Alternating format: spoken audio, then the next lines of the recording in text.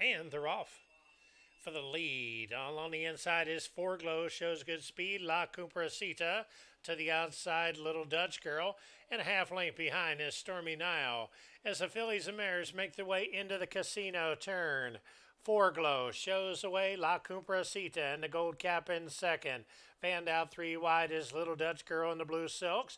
About a length and a half back to the trailer is Stormy Nile as they round into the first turn. And with the lead is Foreglow, and Julio Felix have all his own way, leads by 2.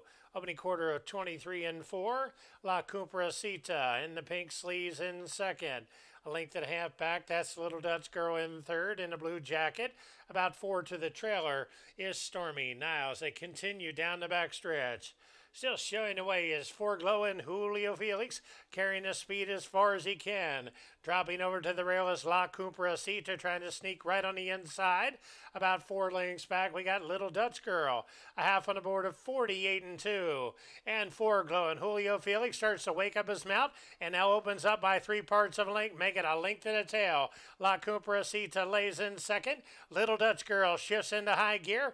Oots working to the outside, looking for clear sailing as they round the far turn and reach the quarter pole. It's Foreglow shows away as they sit down for the stretch drive.